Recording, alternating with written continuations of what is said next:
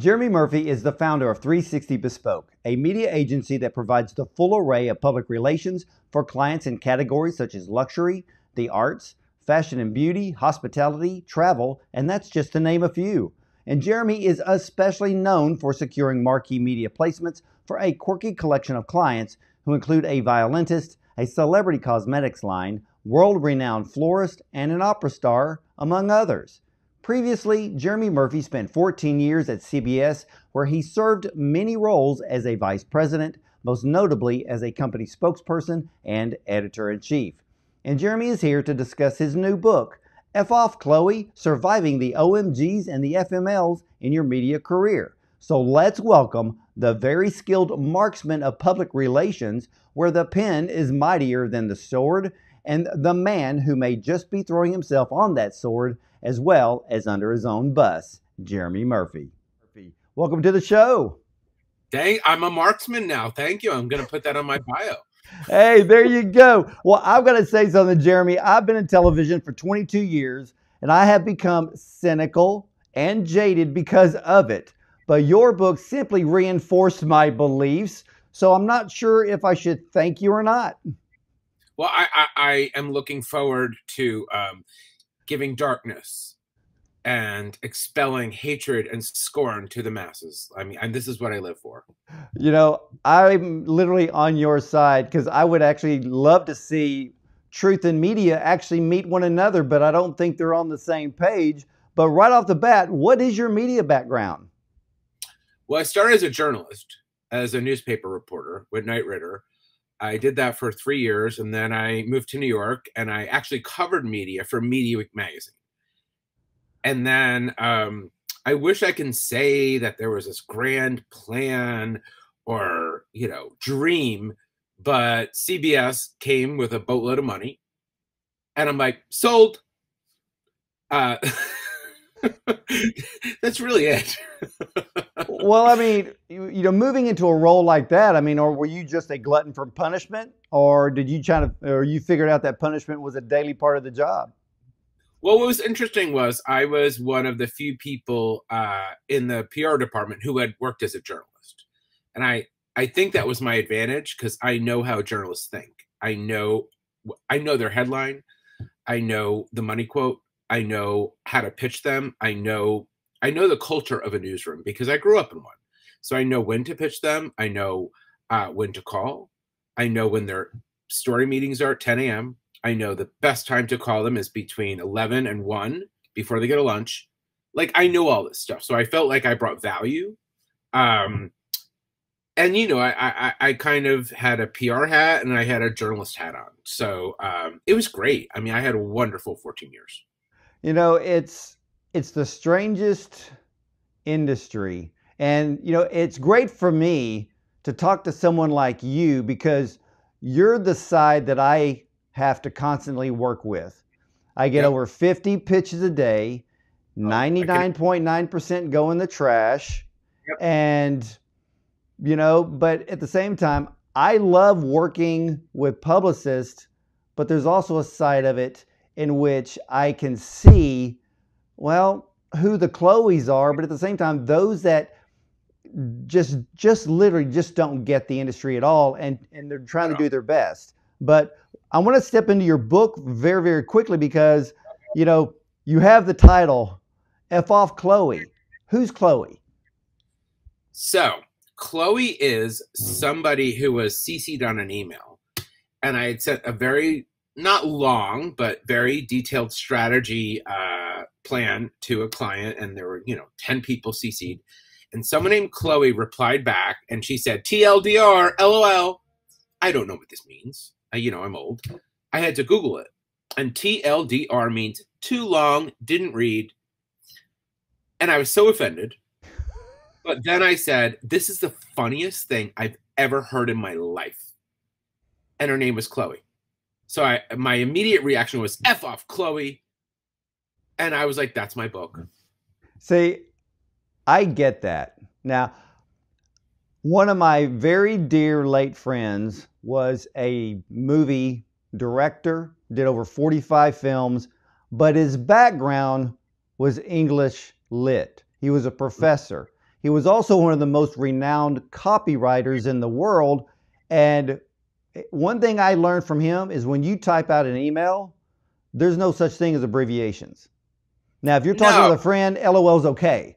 But when you're talking to someone you do not know, you make sure your grammar is correct, the sentences make sense, and you get your point across quickly and with great clarity. And I learned that. And even when I text someone, I follow that rule. Well, we're losing letters because it used to be thank you, and then it became thanks, then it became TKS, then it became TU, and now it's just a smiley face. Like we've lost letters. Like we've literally, the alphabet has failed. Oh, completely. And the thing and it was so funny because your book literally made me laugh as I read every page. Thank you. But for us in the media, there is so much truth in every sentence you wrote. And once I read through the whole book, I literally wanted to go back, and I'm going to, and start taking notes of things that I didn't actually know. But there were pet peeves you brought up, and you just started it with people are so lazy with the English language that they have to start abbreviating normal words. And I think, when I started hearing people going around going, oh, that's cray or cray, I wanted to punch them in the face. Well, first of all, can I give you people say cray. Okay. They don't know what it means. Okay. Cray is not crazy. Cray are the Cray brothers in London in the 60s who were twins and gangsters. And they wore the most immaculate, very stylish. They would wear leather trench coats into the Ritz, London. Cray. They're the twin brothers. People Cray brothers. Now I know who you're talking about. And what they're talking about. They think it's crazy. No, it's stylish. It's the twin brothers. Cray. And see, right then and there, we have the crazy millennials and Generation Z that literally cannot speak. One of my biggest pet peeves, and is here when we need to use the word whatever. If I hear whatevs, I literally cringe. My skin crawls. And when you had it in your book, I went, see, I'm not the only one that hates that word. You know what I hate? I mean, I have a lot of pet peeves. But when someone says, in fact, comma, what, as an error?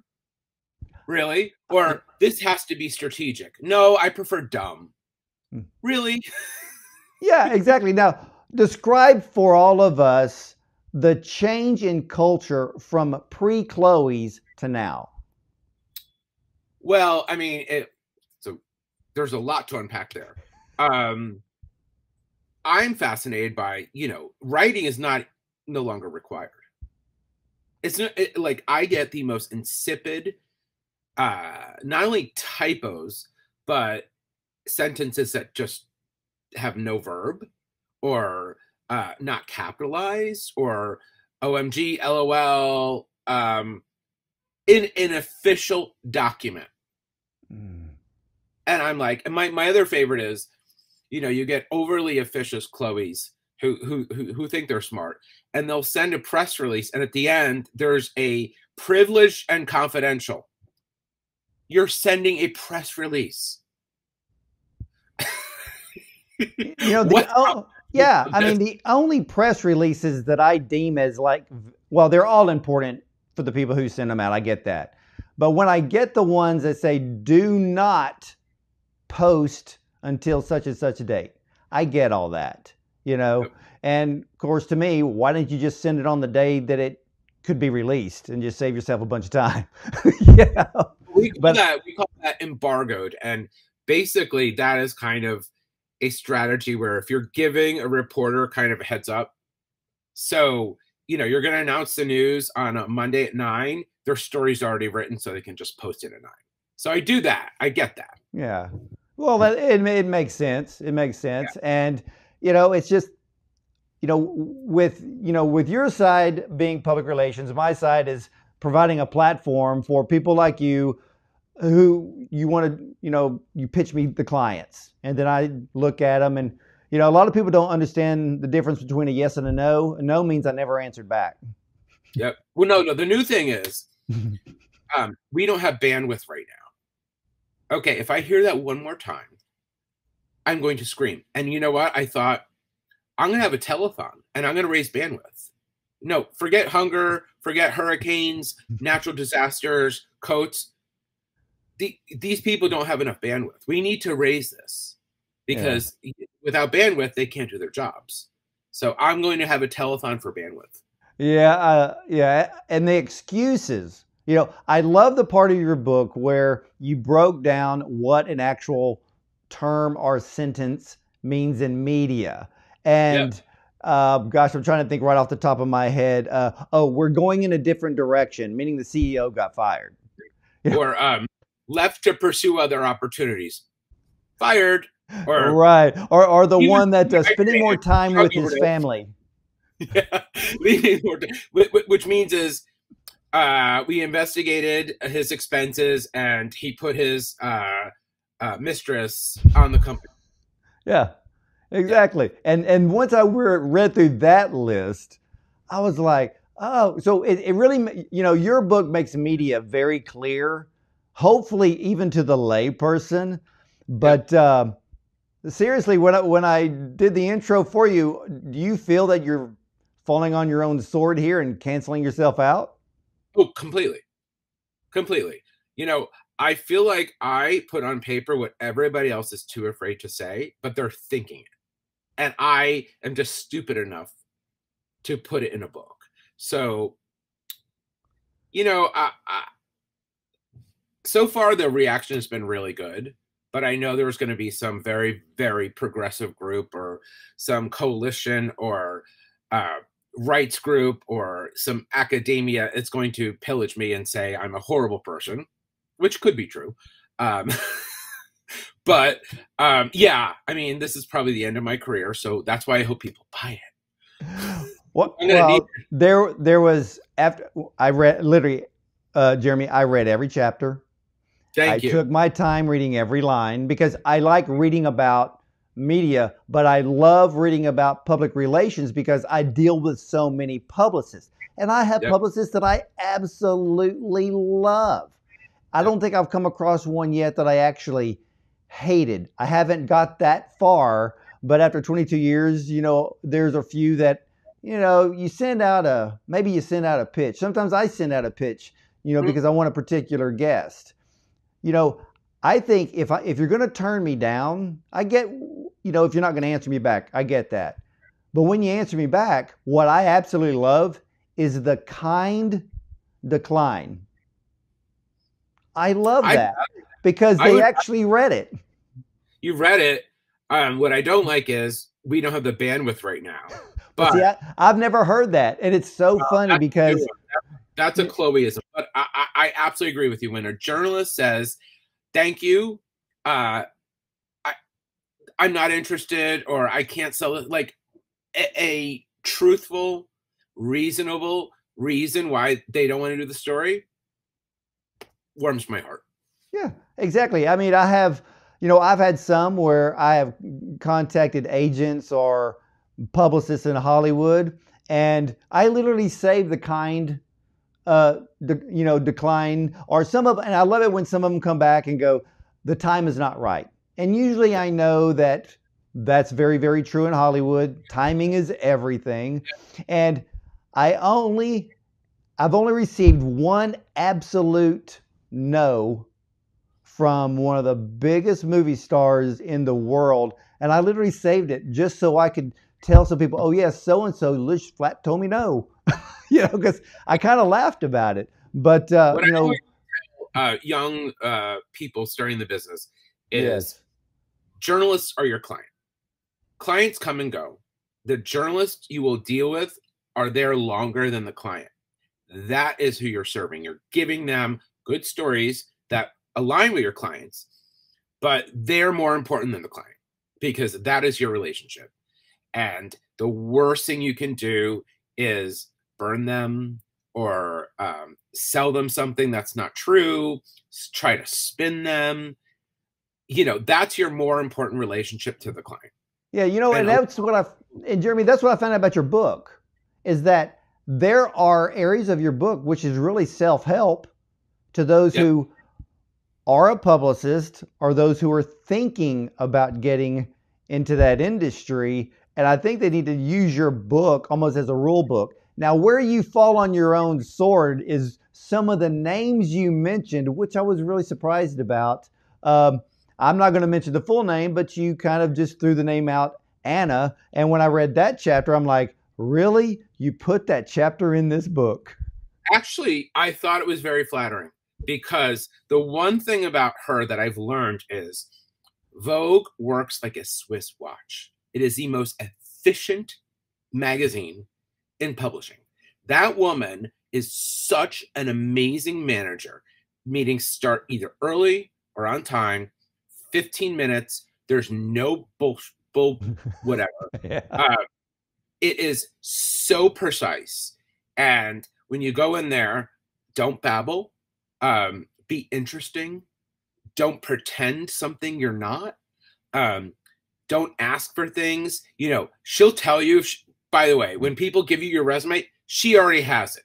All right. She's interviewing you. You don't need to hand her anything. Right. And I actually thought she will find it. I think she'll find it flattering because I actually wrote it in a place of earnest. I really thought I was so impressed when I was talking to people about how this woman interviews people. And I said, I'm going to put this in a book. And I do think it's flattering. I always have the utmost respect for the toughest people in particular industries. The media wants to portray them as, being the devil wears Prada kind of thing. Right. But those are the type of people that we can learn from. Yeah, there's always ruthlessness in every area of business and every genre, especially in media. But we can take nuggets from that and learn and grow and become better. I just don't think the Chloes of the day actually have the ability to learn anymore. Well, no, because, they're so sensitive and they'll call HR if, you tell them to do their job. When I started CBS, I remember I had a very tough boss. And my first day, he said, "Welcome to the NFL." And it was the NFL. I mean, you were dealing with the top of the top, Les Moonves, Nancy Tellem, Nina Tassler, smart, incredibly smart people. But you had to be on your A game. And you learned really quickly, if you go in a meeting, you better be prepared. You better know your stuff. You be presentable, quick, flawless. And if you weren't, you would hear it. And it really trained you. I mean, these people are so smart and they're so good at their jobs.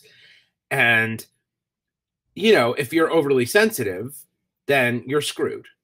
So it really gave me a very thick skin. And so now there's nothing you can say that will faze me. I get garbage thrown at me all the time. You can't hurt me. I've already been hurt. Well, how long did it take you to actually form a thick skin? Probably a year. Because I wasn't used to it. Well, what's the mental process? What's the mental process for you or for anyone that doesn't have a thick skin yet? What's the mental process of trying to actually get one? Well, I always equated it to joining the Marines because you go in there as your own self and they tear you down and then they build you back up, which is basically military training. You go in there as a new recruit, they shave your head, they tell you how awful you are, they train you, whatever, and then they build you back up with pride and a sense of duty. And, you're not one person, you're part of a group. And it really was like that. Well, in public relations, or well, let's say just media in general, and this is just focused upon you only, were there any mentors going through the industry and where you are now that really helped you learn things that you probably wouldn't learn on your own? Oh, absolutely. One of my best mentors is Kathy Black, and she ran Hearst magazines. She started Oprah's magazine. She ran Hearst for, I think, 12 years.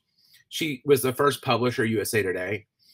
And she is so honest and so kind with her time. But I remember when I started my company, I brought my business plan and I was very happy because it had charts and graphs and like, yay. And I sat and I really was kind of hoping she'd look through it and say how great I was. She tore through it. She demolished it. The best advice I ever got. And Really? she's such a great mentor to me because I only get honesty from her. And that's what you need. You don't need a cheerleader.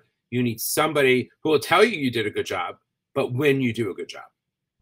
Well, you know, it's kind of like, there's a saying in the government, once they hire you, they can't fire you.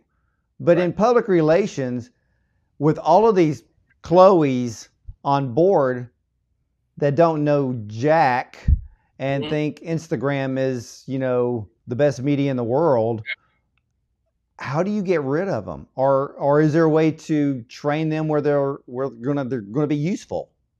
No, you can't get rid of them because, they have a private line to HR. And if you, look at them the wrong way, you'll get written up. And I just say, you know what? You're going to work for her. Chloe is going to be your job eventually or be your boss. So resistance is futile. Well, my favorite chapter in your whole book was page after page of truth bombs. And you wrote a chapter called What the Media Cares About, but They Really Don't. And my gosh, I could have just sat there and applauded every bullet point on that page. I'm like, finally, somebody is pulling the sword out and literally going to work. And that's the chapter, to me, it's a little dangerous, don't you think? Yeah, I mean, the whole book is dangerous. I mean, honestly, and I gotta admit, the book was written during COVID. I was very bored. I was very drunk. It was late at night. And I just said, you know what? F all this. And I just put stuff on a page. Like I didn't do a proposal. I didn't have an agent. I literally just it dripped out of my fingers. And I know every starving writer, every struggling writer hates me right now because I literally wrote these lists, after, lots of Macallan. And I posted them on PR Czars, and then I got a book offer in a week because there's truth to it. It was completely unvarnished. I didn't even think about it. Everything I felt, I just wrote. And I think that's why it kind of struck a chord with people, because there was no agenda here. It's pure, visceral, unvarnished, raw. It is. And, you mentioned the pandemic and, a lot of people sitting at home during lockdowns, depending on where they lived in the country. Was that a slow time for you? Literally, business just changed overnight. I went from a very high billing to nothing. Okay. Nothing. For 4 months, I had no income. Gosh. Yeah. And so I had nothing else to do. Well, wait a minute. Well, let me ask you this, Jeremy, because, okay, 4 months, no business. Is it based on the fact that some of your clients, let's say the ones that are recording artists, because they can't tour, all they could do is record? They can't tour. Most of my clients are lifestyle, beauty. Honestly, beauty. Who needs beauty when you're wearing a mask, right? Lifestyle. My artists aren't performing. Restaurants are closed. Theaters are closed. Museums are closed. No one needed PR. So obviously, the dirty secret in marketing and media is, when things get tough, PR is the first thing you cut because companies don't value it. And so it's the first line item. We'll get a PR. We'll cut it. And so that's what happened. Well, did it make you rethink some things on the type of clients that you have? And did you change to go after certain clients that you knew that you could promote during a pandemic? Well, it taught me to diversify. It taught me that I can't have I can't have everything in one basket. So I really had to, okay, lifestyle beauty, but let's go after like technology, like apps or new platforms, but from a consumer positive, like I never want to take someone who's hurting people. I always want to take a client who is benefiting, either making people happy, beautiful, stylish, improving their lives somehow. Like I don't do crisis control. I don't defend companies if, they're polluting waters or like selling cigarettes. I just don't do that. It's just, I have to sleep at night.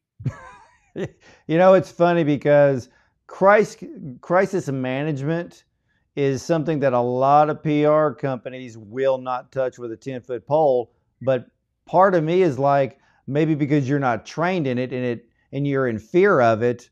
For me, I think it's kind of cool. And well, cool is the wrong word. I think that some people absolutely do it wrong. And I can name names. You can watch their interviews and you're like, what publicist allowed that to happen? Because nobody's not thinking ahead. I was at CBS for 14 years and it was a master class. They were so good at crisis control. I mean, I had bosses that I was in awe of. Our CEO was so well spoken and so media savvy. Like you did not have to train him. My bosses just knew how to shut down something. And it's very, very simple. Tell the truth. Tell the truth. Now, that's all you have to know about crisis controls. Tell the truth. Say that these are the facts. We're cooperating with so-and-so.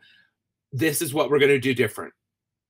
Tell the truth. The minute you start saying or equivocating or denying, you're screwed because journalists will find out. Yeah. And, the other thing that I found very interesting about your book, besides that incredible chapter, which you basically proved the term fake news is real. Okay. Oh, yeah. And what is your whole opinion and thought on wokeism? Oh, I think it's horrible. I think it is tearing the country apart. And what I'm fascinated by, 99% of this country does not like this. Okay. It's that 1%. It's the academics. It's the coalitions. It's these private interests or public. Yeah. It's this very small group that has a very big megaphone. And they are writing the script. And I think it's horrible. And I think the one way to fix this is to mock it. Because we all are thinking this. Make fun of it. Yeah. Do a Bill Maher. Yeah. Make fun of it. Call these people out for how stupid this is. And this is my thing about wokeism. It's like some of the ideals I get. Like I'm for LGBTQ rights. I think we do need police reform, not defunding, but I think a lot of the things are admirable. What I disagree with is you can't disagree anymore. Someone has to be the villain. Like, so you're talking with someone, and if you have a different opinion, you're racist. Oh, yeah, absolutely. And I don't like the militant attitude. Right. It's the militant attitude that I think has turned off 99% of the population. Look, there's a dividing line between liberals and conservatives. But, just recently, if anybody had ever saw the particular episode with Bill Maher, there were liberals that came out and said, look, this is what we really believe. So what they were saying, it almost sounded like they were conservative, but they didn't want to come out and say that, they were against let's say, certain mandates or whatever, and flat told the truth that, we ourselves are in hiding. We know what's real, but we can't say that because of a particular group. No, I live in Manhattan. The most liberal city aside from San Francisco. And I'm a Democrat. Most of my friends are Democrats. We hate this. We hate this. We go out dinner, drinks, whatever. And everybody is ashamed of this. And I cannot believe my party has embraced this. I cannot believe that, you know, Joe Biden has not spoken out against this, because this is a wedge issue. And this is how he's going to lose the election. If he does not get in front of this and say, we've gone too far, we should be able to agree to disagree. Just because someone has a different opinion does not make them racist. Exactly. And not only that, you know, we're seeing where, like you said, the 1% of the media is twisting everybody's words around. And of course, I think the ultimate Chloe must be AOC. Let's just be real. You know, uneducated. Her. Yeah. Uneducated. You know, and I will never forgive her, because regardless of what you think of them, Amazon was going to have a headquarters in New York, 30,000 jobs. Okay. She's a New Yorker. She represents, granted, she has her own district, but you're a New Yorker. She scared them away. She went after them, and Amazon actually named her out. And not only did she cost 30,000 jobs, but think of that community and all the businesses around it, the dry cleaner, the pizza place, you know, the mechanic. Okay, if you have 30,000 jobs, you have a community around them to support them. Mm-hmm. All that gone because of her. You know, this is why I really like Nancy Pelosi. Nancy's a boss. I know people disagree with her. Nancy has no time for AOC. Nancy's like, you know what? Know your place. We've been here a lot longer. We'll listen to you, but don't lecture us. We know more than you do. Watch and learn. Yeah, and see, and AOC is a perfect example of a Chloe who's basically after your job. Yep. And could you imagine if she was Speaker of the House? Oh my God. You know, this is how tone deaf she is. She went to the Met Ball, okay? $25,000 a seat. She went to the Met Ball and she thought, oh, I'm going to wear a dress with a message. No, you're still at the Met Ball. Okay. The most elite.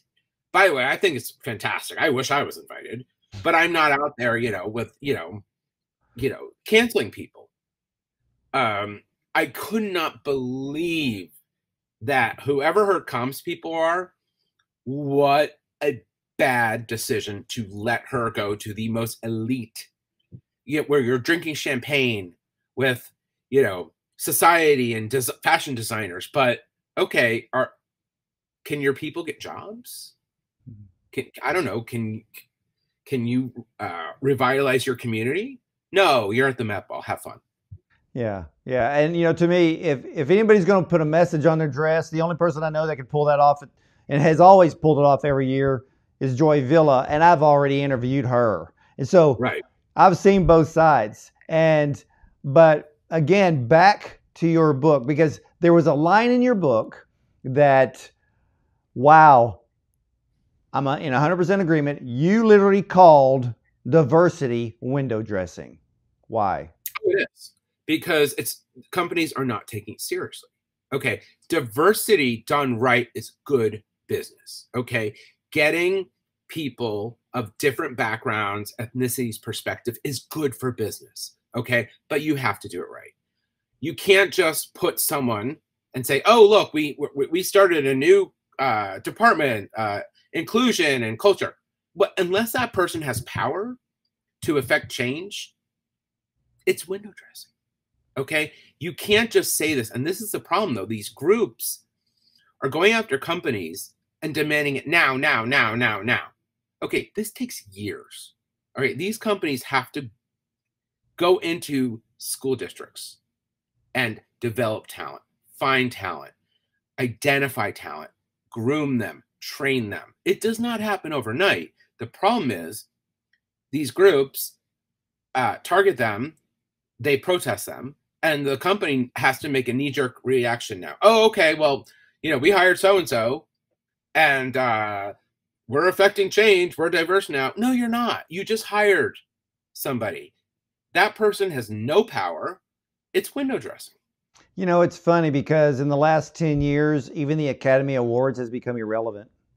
Oh, completely. By the way, uh, it used to be a very exclusive, like, I don't know, 5 nominees. Now there's like 20. Like, Because of inclusion and diversity. yeah. Now you have to have, I'm sorry, but if you have 20 nominees, that's not special. Okay, No. that's not curation. You're not curating anything. You're not identifying the best. It's a trophy for coming to work. Well, yeah, and when I see a foreign film win Best Picture, there's something wrong with it. Yeah, I mean, come on. We can't. By the way, that's a category. Okay. That's I right. think celebrate what we do in this country and then identify what other countries are doing. But I just think it's trophy for coming to work. Well, Jeremy, let me ask you this question because when I hear people in media, people in public relations, the things that they say, the things that they do, the things they create, the illusions they create, how gullible or smart is the American public? Oh, they're completely stupid. Completely. I was just watching Fran Lebowitz, who is my hero. I love her. And she was saying that she was walking through Times Square and she saw a big line of people outside Krispy Kreme and hundreds, not hundreds, but it was a very long line. And she asked a friend, and Krispy Kreme said, if you get a vaccine, you get a donut. What are we, hamsters? You need a donut to save your life? This is how dumb we are. Yeah, exactly. Exactly. Now, because you have worked so long in media and public relations, sometimes I kind of separate the two because the side that I'm on. But when it comes to celebrity clickbait, how much of what the public reads is real versus what is fake? That's a good question. I think a lot of it is spin. And we are dumb enough and we're obsessed enough to want to know what J-Lo is wearing, or Kardashian. We want to know what she wore last night, or what's the latest with whatever Kanye and her, and like him trolling whoever she's dating. I mean, this is kind of like, it reminds me of like the fall of Rome, right? When the gladiator thing, and that was like, hey, don't look over here, society's falling apart, watch people fight. Yeah. And that's basically what's happening. And when I read these headlines, if you're on TMZ or if on Daily Mail, I'm sitting there thinking, I'm like, wait. I don't care what so-and-so is wearing. I don't care who they supposedly date or fake date. I'm thinking you either have one amazing publicist or you have paparazzi on speed dial. Oh, and they all do. I mean, come on. There's no such thing as a candid celebrity. They actually call it plandids now. This is what millennials call it. I don't know if you've heard this term. Plandid is where you planned your candid moment. So you have these, influencers, and they're like, okay, I need a shot of me coming out of Starbucks, just completely glamorous. They plan it, and then they take the photo as if it's candid. Okay. No, there are no candid moments anymore. Everything is planned. If I even see a bottle in somebody's hand and the headline on Daily Mail is, oh, so-and-so is coming out of Ralph's. Really? The person who owns the company, that bottle she's holding, just paid for that. Yeah. I mean, this is how tasteless it's become. I remember there was someone's funeral in New York, and paparazzi were there. And I think it was Valentino, the PR people, put out a press release of who was wearing Valentino at the funeral. I was just like, this is how far we've fallen. So what is your next move, Jeremy Murphy? Oh, God. Recover. I mean, this book has literally taken the life out of me. I'm just fascinated to hear the reaction. Not everybody's going to like it, and that's great. But like I said, you can't phase me. Like, I have such a thick skin. I kind of want to enjoy the moment. Like, someone's like, whether someone buys it or not, you have a book. It's my first book. I've been my name out. The New York Public Library ordered my book, and it's got the F word in the title. So I'm very proud of that. When I read again, and I do this with all of my guests who have books, I read the whole thing. It's only fair. Okay. Yeah. Oh, yeah. I have publicists who are absolutely shocked because they send me bullet points, and I'm like, well, thank you for the guideline. Yep. But I will work from there after I read the book. Think it's so telling that a publicist is shocked that you did your job. Like, yeah. I'm sorry, I have clients who write books. I have to read them. I have a staff. Everybody reads it, because how can you promote something or talk about something that you don't know? Well, absolutely. But on my end of things, when the publicist or the PR agency finds out that I read the whole book, the guest contacts their publicist and goes, wow, he read my book, then I get the rest of their clients. It's just how it works. The publicist didn't read the book. Exactly. That I can believe. It changed her life. It changed her life. She didn't read it, but it changed her life. Yeah, but and again, Jeremy, when I read your book, the thing that I kept thinking of was you literally can move into a full-blown mentor to so many people who need to learn. But I had a funny thought. How many people have called you or emailed you and said, hey, was that me in your book? Did you say that about me? Because there was some of the things were negative, and I didn't know if you had people contact you thinking that you were pointing the finger at them. No, I mean, I did have to tell current clients that it was not about them. Because most of the anecdotes are about past clients. So I had to reassure them that this is not about you. I love you. And thankfully, my clients know my sense of humor, and they think it's funny. I have not gotten a client who was mad about this. I mean, some past clients might recognize themselves, and I hope they do. Well, I've heard some very positive things about you, Jeremy, and I really have to kind of give you kudos for being the type of publicist working in public relations that wants to do the right thing, not just for their client, not just for your clients, but the message that you bring out. You're bringing truth, you're being honest, you're sincere, you're genuine, and that is something that's extremely rare in our industry. Well, I always say, and thank you, by the way, those are very kind words. Part of the book is, we are so busy being outraged that we're now looking for things to be outraged about. And I want the book to be honest, but funny. And let's pop balloons and say, you know what? What we do is not brain surgery. It's not. I think we do a good thing. And I think we bring awareness to clients that we believe in and we like, and we want them to succeed. But we can't take ourselves so seriously. Let's all sit back, laugh, have fun. And that's the other thing. There's a whole chapter called Why Media Isn't Fun Anymore. Because everybody's so busy taking themselves seriously and looking to cancel other people and so, passionate, and these are my values. And if you don't believe in it, you're the villain. Come on, let's just laugh. No, I agree. We need to laugh, but we also need to learn to laugh at ourselves.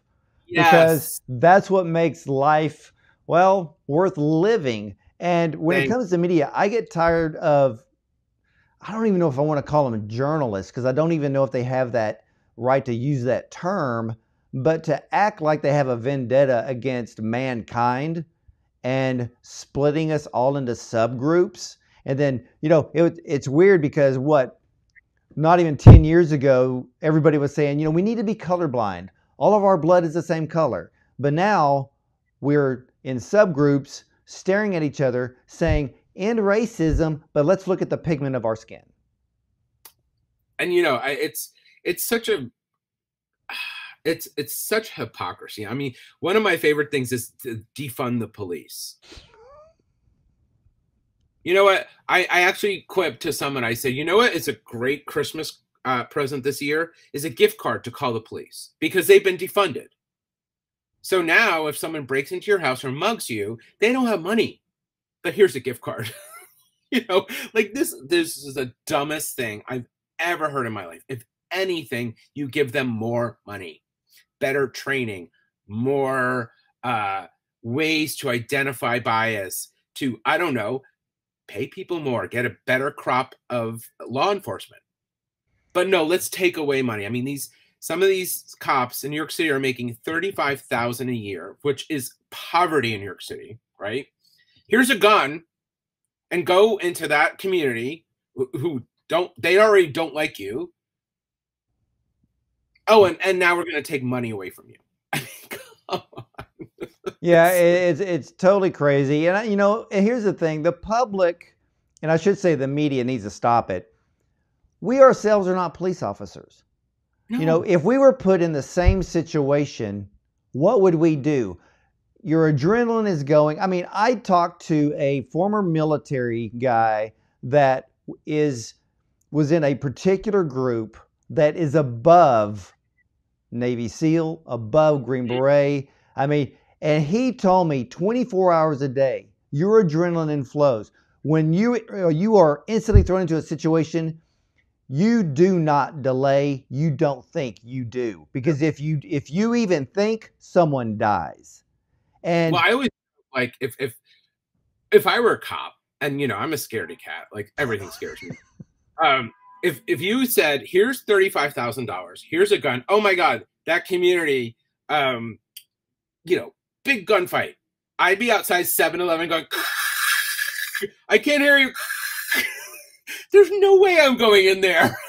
Well, yeah, exactly. And yeah, the whole thing, I think you're right.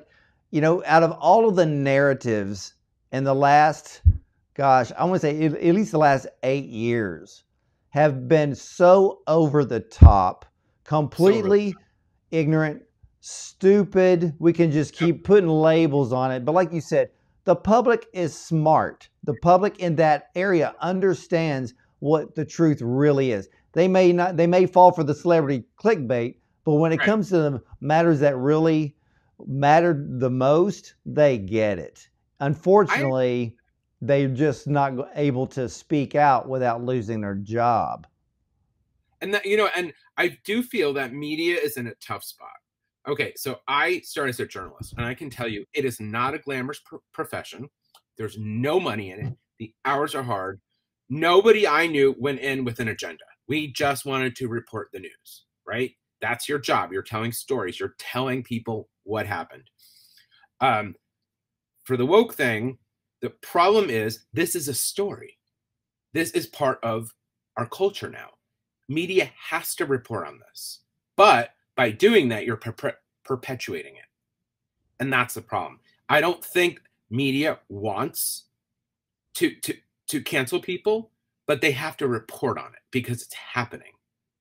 So I do feel like when people are like, oh, media's promote, no, they're reporting on it. But by reporting on it, you're giving it legitimacy. Yeah, and it's just a cesspool. And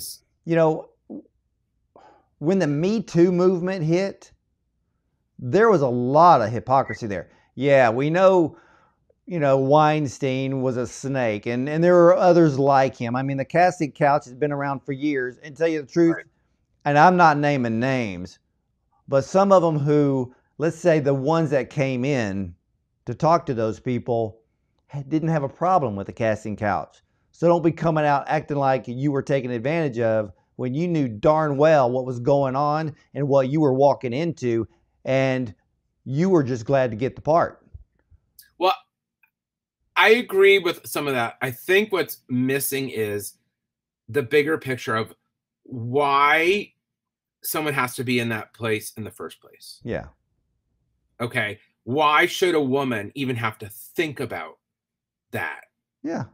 It's sexist. It's No, it's what auditions are for, not a yeah, hotel room. I can tell you, no business is done in someone's hotel room. Okay. Why a woman even has to be put in that place to even think about that? And that's because, Hollywood is run by, men, maybe not good men. Yeah. It's a sexist industry. And so when someone says, oh, well, she knew better. Well, no woman should have to even think about that. Right. And that's No, yeah, I the problem. agree. Yeah, I completely agree. I mean, I probably misword, I probably didn't put it in the right context, but you're correct. Nobody deserves it whatsoever. Yeah. And or even have to even think about that. Like, a man is not required to go to someone's hotel room. Okay. But a woman, that's even like something she has to consider, instead of like, no, I'm a good actress. This is now someone saying, oh, you need that part. Well, no man is being asked to do that. So I think that's the problem we're missing is it's a sexist industry, and a lot of success has been valued over dignity. well, you said some things in your book, and I want to I'm going to wrap this up here in a bit. The thing is because you've worked so long in New York, what are the differences between working in New York City versus working in LA in the same industry? I think in New York we have a better BS detector. I think we get stuff done in New York. It's we tell the truth. We get down to business. There's not a lot of, we don't mince words. In LA, it is a very it's a company town, right? Hollywood runs a town. It's a different culture. And I'm not saying it's bad, but it takes a certain type of person to succeed in Hollywood than in New York. Completely different cultures. I've spent time in LA, and you can't talk about anything else but Hollywood. Whereas in New York, you can leave and meet friends at the bar and talk about anything. So yeah. I'm not saying it's bad. It's just different for me. Yeah, I can see that. Well, Jeremy, where can everyone watching and listening buy your book, F Off, Chloe, Surviving the OMGs and FMLs in Your Media Career? Amazon. It came out on Tuesday. So Amazon, Barnes & Noble. It's even on Target and Walmart. I mean, I have the F word in the title, and Walmart's selling it. Low prices every day. Well, Jeremy, I want to thank you, seriously, thank you, and sincerely for honoring us with your time, discussing your book, discussing some of the topics that even today's media won't even bring up in a conversation. Right. And I have a lot of friends of mine who have been waiting for this interview because they want to listen to someone that actually works in the industry and hates the very things that we are seeing in the media today. So, ladies and gentlemen, again, as Jeremy Murphy has explained to us about, well, media and even public relations, even if you don't work in the industry, you're going to find this book an eye-opener. You're going to see the truth. You're going to literally laugh yourself crazy like I did, because I can't wait to read it again, because now I'm going to be taking some serious business notes, because for us, it's a little bit of a business manual in media. So, Jeremy, I thank you for that. Thank you for having me. Oh, it's fantastic. And again, hey, much success to you with the brand new book. And I myself, well, I'm kind of hoping that you're going to come out with a public relations business manual version in the future. Absolutely. Once I recover from this, I'll think about it. All right. Well, ladies and gentlemen, Jeremy Murphy, founder of 360 Bespoke, which is a public relations firm in New York City. You can definitely go to the website and check it out. And if you need his services, I'm sure you can contact him directly. And as for me, stick around because we'll be right back with more.